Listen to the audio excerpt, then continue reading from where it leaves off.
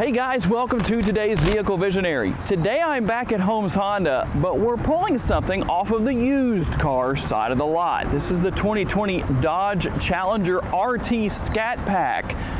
And I might as well be showing you a 2022 model because for 2022 there are no major changes for the Challenger, in case you were curious. But I must say one thing for sure, and that is the fact that there are few cars on the road today that have more of a muscular look than does the Challenger. Let's dive in and take a look at exactly what this model is. Then we'll do the ultimate test for a used vehicle. We'll take it out on the road for a quick test drive. No matter what angle you look at the Challenger from, it definitely has that strong, muscular look.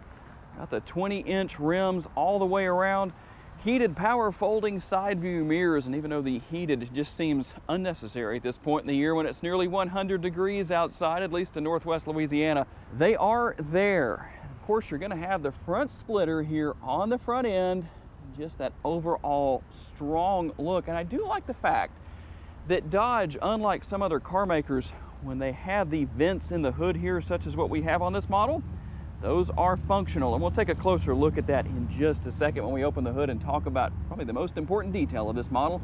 Just to give you a quick look at the headlights, have the hazard lights on, Challenger logo and the RT logo on the front end. I can't help but mention one of my favorite features found right here is going to be the struts that help with not only opening the hood but holding it up. You don't have to go looking around for anything to put in place that does that manually. And of course, under the hood, the 6.4 liter V8, 485 horsepower. And you can just tell by the size of those valve covers that these cylinder heads are large on this motor. 15 miles per gallon city estimated, 24 out on the highway, and a combined total, got ahead of myself there a little bit, of 17 miles per gallon.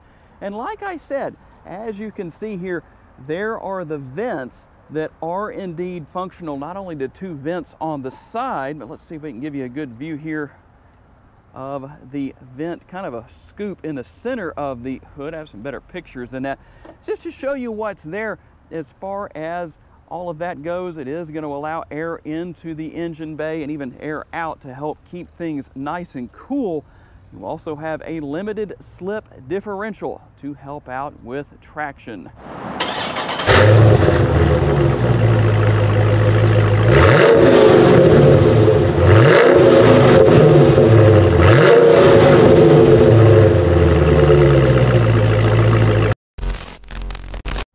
And in case you're wondering, yes, this does have the more of a passive entry, at least that's what I call it right here. The button on the top, you have the remote on your person. You can lock and or unlock the interior. That's why the horn honked right there. And of course, to finish things off here in the rear, of course, you've got that nice spoiler, really kind of the perfect size spoiler on the trunk here as far as what's available for these models. Not too much, but not too little. And just a quick look down the side here, a little bit closer look before we hop into the interior. The two most important things I think people are going to want to know about where these cars are concerned is what's under the hood, how does it run, and what kind of shape is the interior in. Of course, you're going to see those aluminum race style pedals down there on the floorboard, all the controls for the headlights and all that good stuff. There's a button to open the trunk if you want to from this vantage point. And before it gets too hot in here, you can hear how the engine fires off and also get a little bit of air flowing here through the interior. And a quick look here at the steering wheel, your steering wheel mounted controls. Of course, you've got voice commands, got the Dodge logo there on the horn area, and of course, cruise control. The typical features and functionality you would expect. And yes, you can manually control the automatic 8-speed transmission that this model has with the shifter paddles here. Of course, there is probably the most underused item on any vehicle, at least here in Northwest Louisiana. Let's get that correct. It's the turn signal or the blinker lever. A lot of people don't know how to use that in Northwest Louisiana for some reason, or maybe they spent too much money on their cars and couldn't afford the blinker option. But as you can see, you have a little bit of a combination trying to get the glare away here. Kind of a bright sunny day here. Combination of the analog gauges that really have kind of an old school look, and of course you've got the digital speedometer there in the middle if you want to take advantage of that. And let's take a quick look here at what you have through your infotainment screen. Heated and cooled seats. Definitely going to take advantage of those cooled seats today. I'm grateful for that. And of course, you've got the controls here to manage the car itself, what mode you want to drive in, and really how you want to set everything up. Do you want the traction control on or off? What mode do you want the transmission in? What about steering? All that good stuff. Everything is really, really nice. Let's go back there real quick. Everything very easy to use and really pretty self-explanatory. I probably don't have to tell you about everything here, but as you can see, there are a lot of great features depending on what you want to do. There's another look at all of the different apps that are available here in this car, and I just like the fact that it's not complicated, especially if you're somebody who's never had this kind of technology before, and there are still a lot of people out there who haven't. And you might say, man, I'm kind of scared of that. Don't be. It's super easy to use, especially here in this particular model. But the good thing here, across the top of the screen, you can go into whatever mode you want to. I'm going to drive in Sport later on. And Custom is what we were looking at earlier, where you can go in and you can have the transmission set to Sport. You can turn the paddle shifters on and off. Traction control can be in Sport or any other mode you wish, depending on what you want to do, as you can see right here. So basically what it amounts to is you can kind of customize this Challenger to your own desires or whatever your situation is.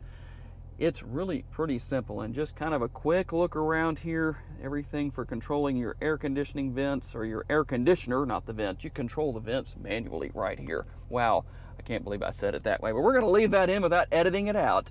There's everything to control the AC here if you want to do it manually down here, and the radio, of course. And here's what the shifter looks like in this particular model with the automatic transmission. I'll get you a couple of close-up looks at the seats. If you're curious about storage, well, here's what you have. You've got the center console, got some connectivity in here, USB ports, a 12-volt power outlet that you could actually use an adapter to turn into an additional USB port if you wanted to. And if you are wanting to find out how much space is down in here, I think you could easily fit 3 to 5 Vehicle Visionary t-shirts in the console if you wanted to. And a couple of quick details in case you were wondering. The exterior color is pitch black, and that is accented by a black interior. Here are highlights from the list of safety features for this Challenger.